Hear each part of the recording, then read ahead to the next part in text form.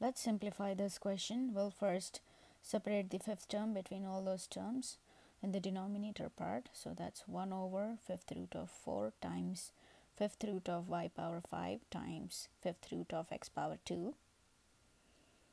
In our next step, we have 1 over fifth root of 4. 4 can be written as 2 power 2 times fifth root, and y power 5 gets cancelled. So that's y times fifth root of x power 2 remains same.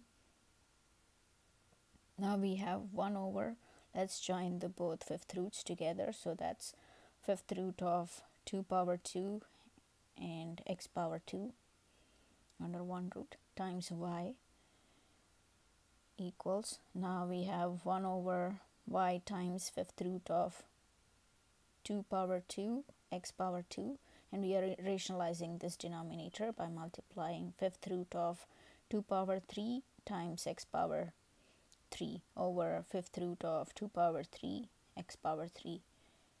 Now we have fifth root of 2 power 3 is nothing but 8 times x power 3 over, we have under the fifth root we have 2 power 5 and x power 5, they get cancelled, and we are now left with 2x times y, which is our final answer.